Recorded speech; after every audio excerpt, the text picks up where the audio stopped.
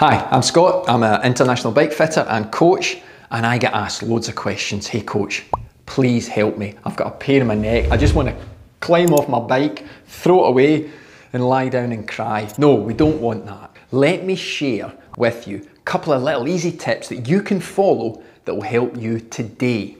Right, the first thing is, your neck pain may be coming from your ass. Yeah, believe it or not, the way that we sit on the saddle could be affecting the pressure through our neck. Now, your head is big, isn't it? Well, yeah, some are bigger than others, but your head weighs 4 to 5 kilograms. I've got something down here. That's a 4 kilogram medicine ball.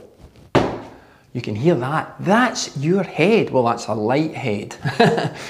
And when we're holding that out in front, the muscles through the neck, they may not be as strong as you think. But what's your backside got to do with it? Well, the way that our pelvis sits on the saddle is really important.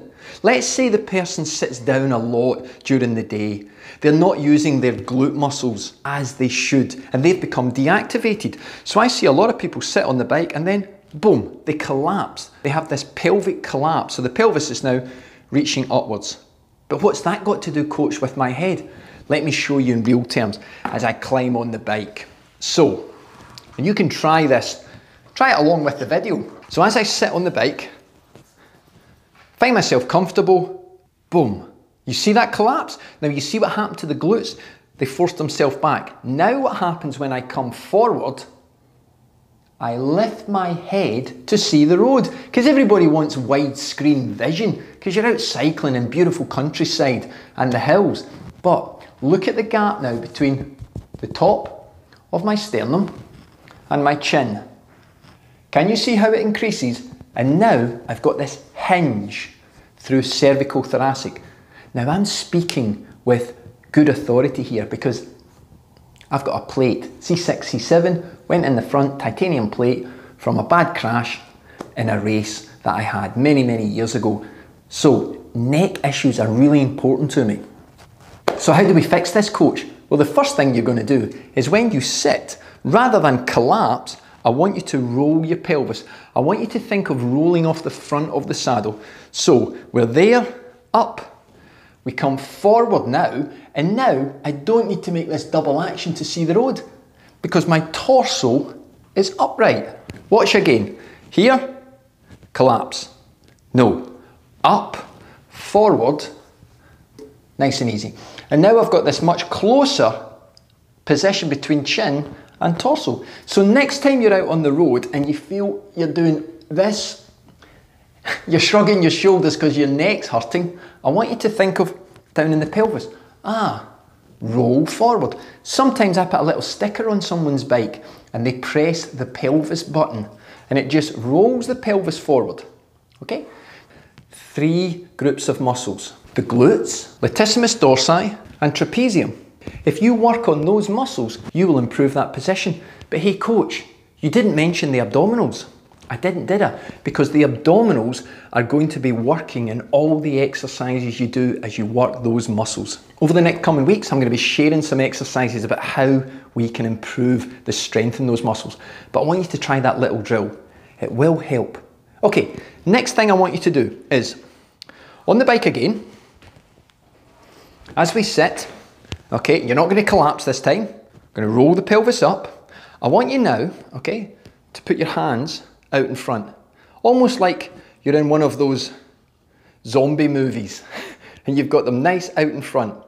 And you're going to fall forward until you reach your hoods. So in this nice high, almost parallel with the ground, fall forward onto the hoods. Now, if you reach the hoods okay with your hands in that parallel position, your bike's too long for you. Yeah, it's too long. Because in that position, your scapula are now abducting and protracting before you've even cycled. Can you see what's happening? As we come forward, okay, I'm almost got that shrugging effect and I'm reaching out. Now this is dangerous because again, this is putting pressure on muscles that are actually been asked to do breathing postural support, head support, and hold the upper body on the handlebars. 85% of your loading should go through the saddle and only 15% through the front end. Okay? So, in this position, I'm far too long. So what's happening is, the muscles will get weaker that much quicker because you're too long. How can you fix that? You want to make sure that if you can, get in a position, I'll wind this in to my position. So as we come forward, straight hands, and we come down, I like to be able to get the edge of the palm on the hood. If the edge of the palm, nearest to the wrist, hits the hood, I can then easily bring my hand back onto the hood and I have this nice bend. I can drop into the drops, and when I do that, I can really roll my pelvis over and come forward on the bike. A lot of people think, well, that feels quite snug, quite small. But if you are reaching forward, I want you thinking about holding a pen.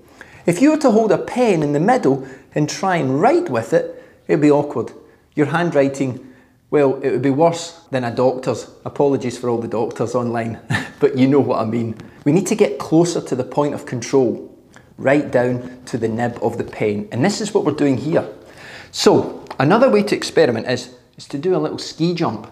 Put your hands back and then just bring them forward, and you should be able to get, see that nice angle? Yeah, that 90-degree angle that we can get on the hoods. This means that even if you collapse the pelvis, you're not having to stretch for that reach. Now, the only way that we can get this is if your bike fits you, if we've got the correct length of stem and top tube.